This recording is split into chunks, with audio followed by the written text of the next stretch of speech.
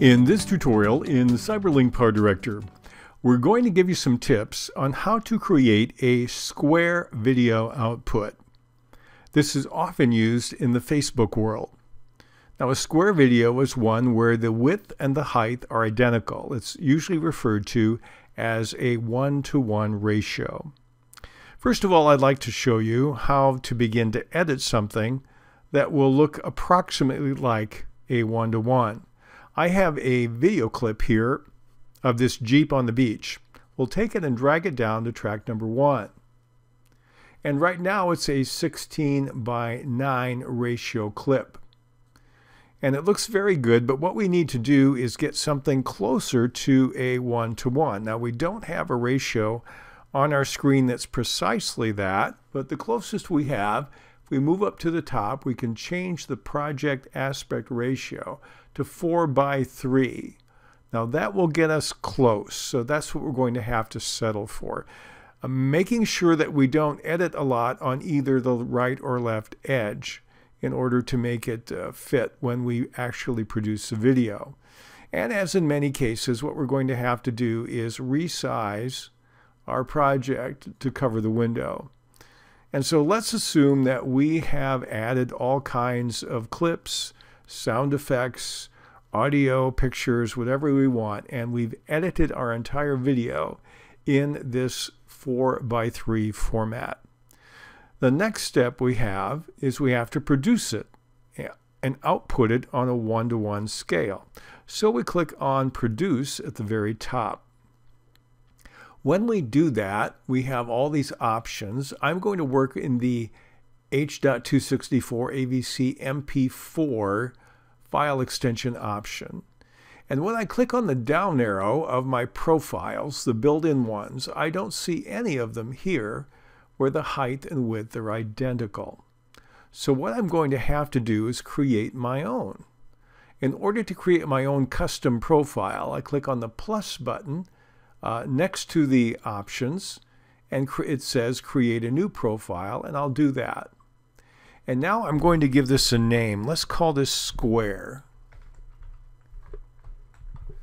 And if I want a description, I can simply call it. The other thing I need to change is on the video tab in the setup at the very top, and we need a resolution. Now, once again, I don't find a default one in Cyberlink, even in version 16, where the numbers are identical. So I'm going to pick one close. I'm going to say 1440 by 1080. And then I'll click on OK. Now, I have just created a brand new 2K file that has the attributes of square. If you've done this for other videos, this will be added to that file. But right now, that's the one that I have, since I have no other custom files. Now, if I were to go ahead and click on Start and output a video, I'd have a problem. And the problem would be this, that the outputted video would not exactly be square. It would be defined by this custom, which isn't quite a 1-to-1 ratio. Let me show you how to change that. Now, the step I'm going to show you is something you only need to do once on your copy of PowerDirector on any given machine. So what I'm going to do, I'm going to drop out of the program completely. We'll close the program and save the changes. And then what I'm going to do is I'm going to go into my File Explorer in Windows. I'm going to go to my directory where my program is loaded. It's usually the directory that Windows is loaded in. So I'm on my C drive here in my particular system. I'm going to show you how to navigate to the file that you need to change, the one that we just created that has our square attributes on it. So you need to go in your Windows system to Users, and then yours will be different than mine. Mine simply says Jim here, but whatever directory is the one that you normally work out of in your Windows system. And then after that, you need to go to a file called App Data. But the problem is you most likely won't see App Data because it's a hidden folder. In order to see it, you need to click on the View tab at the top and then check the box that says Hidden Items. And now I can see the hidden folder called App Data. I'll navigate to that. And the next place you go is the one called Roaming. And when you're done with Roaming, you move deeper and you go to Cyberlink. And then you go to the PowerDirector subdirectory under that. And then you take your version of PowerDirector, mine's 16. And then you go to User Configure. So this is where you find the folder you're looking for. This item here will be different on your system, but all the rest of these in these subfolders will be what you want. And then you are going to take the file called Profile, and you're going to edit it. Now, a safe thing to do is to copy it first. I'm going to right-click on it, and I can do Control-C to copy, or I can click Copy in my drop-down menu. Then I can right-click, and I can choose Paste, and I just created a backup copy. That's a safe way to go. Now I'm going to go to the Profile file and edit it. To do that, I highlight it, I right-click on it, and I choose Open With, and I can either use Notepad or WordPad. I'm going to pick Notepad. Now don't be alarmed at all the information you have in here. The important thing is I have this item called Square that's defined here. Now if you have other custom formats that you've defined, you may have more items. You have to search for the one that says Square. And then behind it, it gives all this important information. The ones we're looking for are video width and video height.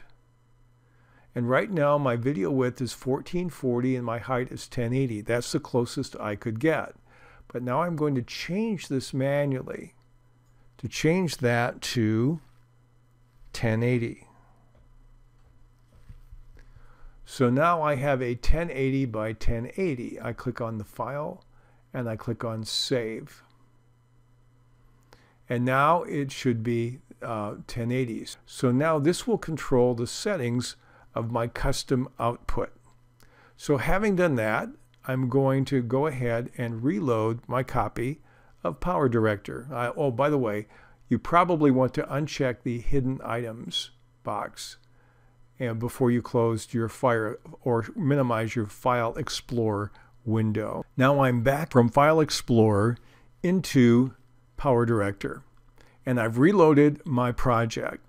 So what I want to do now is go to Produce, and in the Produce window, I make sure I'm on my square, which I modified a few moments ago.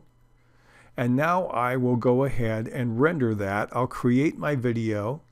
You choose the location where you want it to go. And let's call this file number 2. And click on Save. Then I'll go ahead and start the rendering. To double check it, I can click on Open File Location. I click on that. Here I have my file number 2, the one I just did. I'll right click on it and I'll choose Properties. And then if I click on the Details tab at the top, you notice length, okay, frame width, 1080 by 1080. We've done it. Okay. Now from here on out, all you have to do is choose that square as your custom output. And that copy of PowerDirector on that machine will give you that option. And it will always give you a 1080 by 1080 or whatever matching numbers you happen to pick. We'll just click on OK there. But if I go ahead and click on it to view it, it does come out square. Same proportion to height as to width. And so that's how you can produce a square movie in Cyberlink PowerDirector.